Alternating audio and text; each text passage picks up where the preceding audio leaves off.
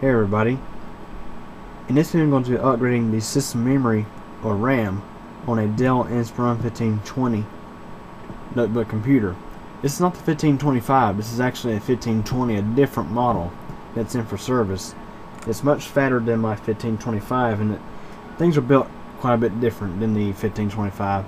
So anyways, this computer is running Vista Business and only has 1 gig of RAM, so obviously no Windows Vista has like a gig of RAM or so.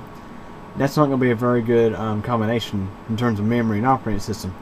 Vista needs at least 2 gigs of RAM to run at a decent speed, and this person just does basic internet browsing and that kind of stuff with this computer, so he opted to go ahead and switch up to 2 gigs of RAM. Now I could have upgraded it to 4 gigs, but then I would have had to reinstall the operating system with a 64-bit version in order to make use of all the memory, because a 32-bit operating system can only address like 3.5 to 3.25 gigs of memory. So we got 2 gigs of RAM here, 2 1GB sticks. This is DDR2 SODIMM, which is what this notebook takes. So I'll go ahead and take loose the memory drill in this computer, which is located right down there where the M is at.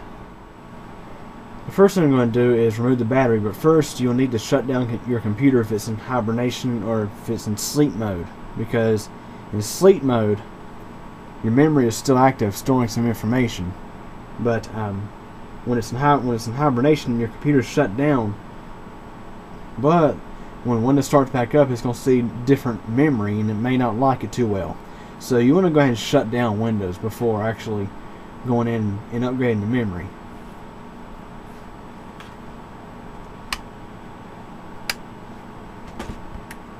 Battery just pulls out on this computer. You have to push the lock lever back, and this lever here you got to push it back too. And here's the battery, still running the factory Dell battery.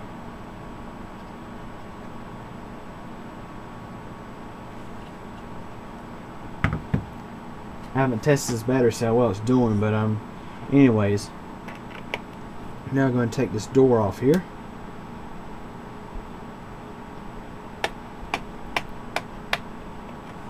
And usually these computers have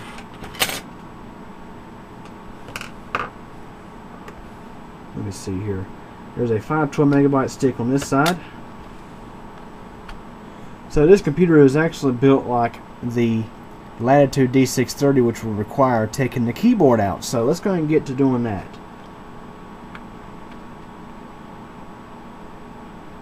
Yeah, this is one of those aggravating Dells, I should say, but we can go ahead and take this stick of memory out and set it to the side. Why not?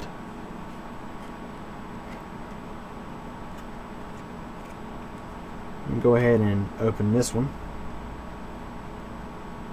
Now, of course, be careful in handling memory modules, because you don't want to end up hitting them with a static shock. So always ground yourself out before touching memory components and that kind of thing. Which, by the way, these 2 1GB sticks cost around 30-something bucks on Newegg.com. So let's go ahead and pop that in there and push down to lock it in place. Make sure it's lined up properly. Push it down and it locks. There's 2 latches here. Now for the fun part. Okay, now that I replaced the module on the bottom of the computer, it's time to go ahead and replace the one under the keyboard, which you gotta have this taken off before you can take the keyboard out, obviously. And I looked up some directions on how to get this off, and they stated that you're supposed to take this off. It's supposed to pull off with a screwdriver.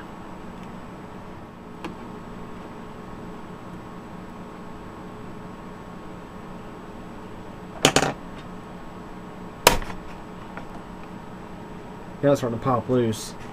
This in here is very tricky to work with. But once you get it started, it should ease up a little bit.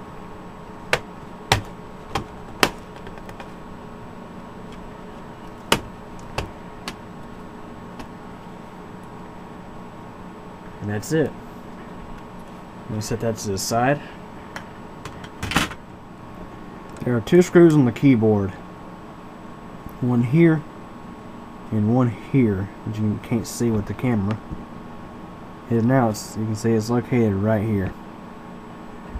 Go ahead and take those 2 out.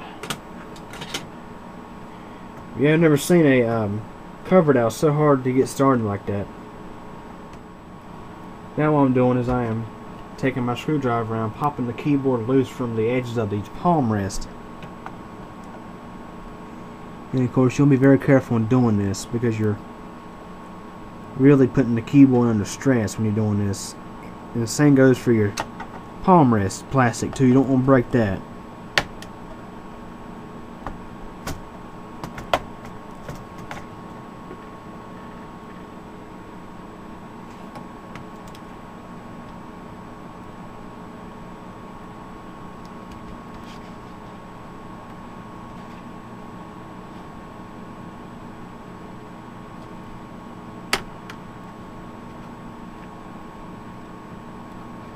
And the first memory module is under a little bitty cover, which flips back. The keyboard plugs into this cover, and that plugs into another ribbon cable that goes to the main board. And here's that other memory module.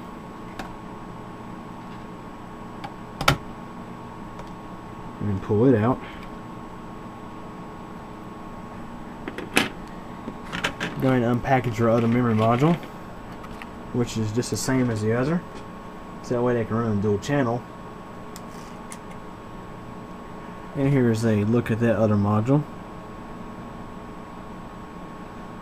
And not only when you upgrade the memory in a OEM system from a small amount to a higher amount, when you use brands like G-Skill, Corsair, and brands like that, you're getting better performance memory.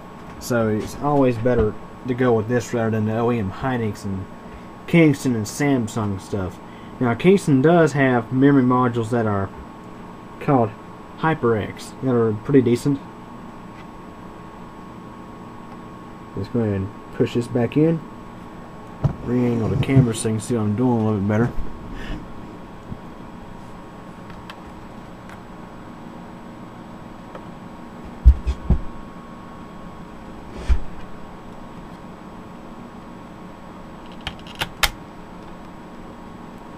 Memory module is now installed. Go ahead and flip this cover back down. I tell you what, this is one of those weird computers, as I could call it. Everything is a little bit different than your standard laptop. Now I'll go ahead and put this keyboard back in.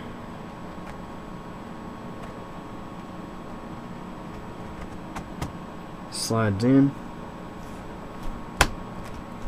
Pop it in on the sides and reattach these 2 screws.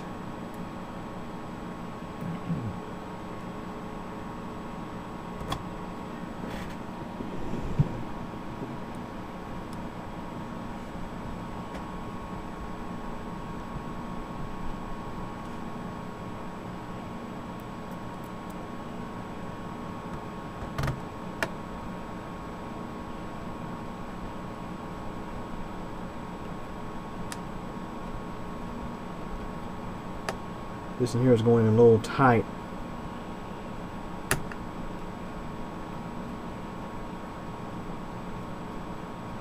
Just gotta be careful not to strip it out.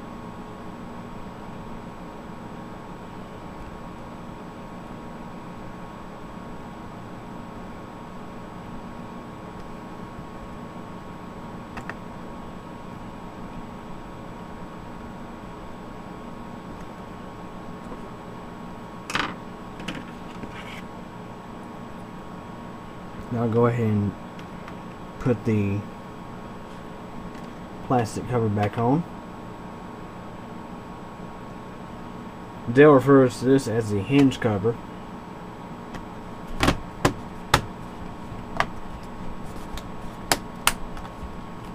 It just snaps right in.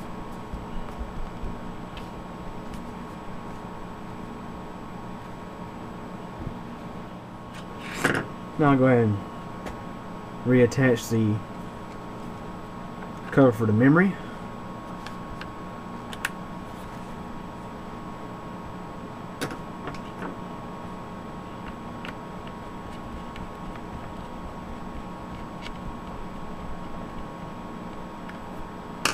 And we'll go ahead and put the battery back in, which it just slides right in. This battery has a battery tester too, it tells you the charge level. It's got a full charge. I think this battery here is still in good condition. I'm hoping the owner of this computer didn't shell out a junk load of money on a replacement Dell battery. The ones off of Amazon seem to do just as good, past experience on my own.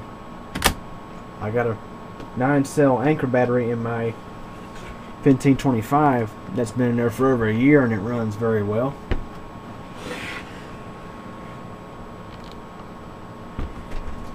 Go ahead and grab the power adapter.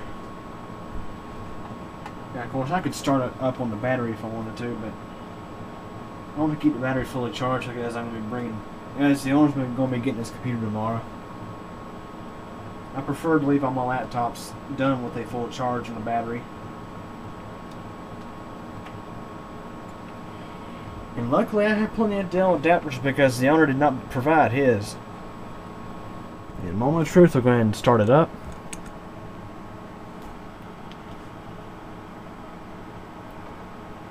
Go ahead and load Windows and see how much memory we got. You can also do this in setup, which I'll go into setup and do it. I'll just make a separate video on this computer because I've had to do a lot of things to this computer. It come to me in very rough condition. Not physically wise, but software wise. It had a lot of stuff wrong. And of course it needed the extra memory. It's telling me the amount of system memory has changed, which I'm just running F2. You can press F1 to continue. I'm pressing F2 just to verify our memory is correct. We have 2 gigs of RAM, 2048 megabytes. After the graphics memory, we have 2038 left. It's running a dual channel. It's DDR2 SD RAM. And of course, as the little note here, it says, due to the amount of memory assigned for system use, memory available is less than memory installed. And there's a little disclaimer there for your 64-bit operating systems. Can only those can address memory of like 4 gigs or more. So anyways, I'll go ahead and exit out of this. So anyways, that's how you upgrade the memory in a Dell Inspiron 1520. And there's Windows Vista loading. And the question for comments, feel free to ask, and thanks for watching.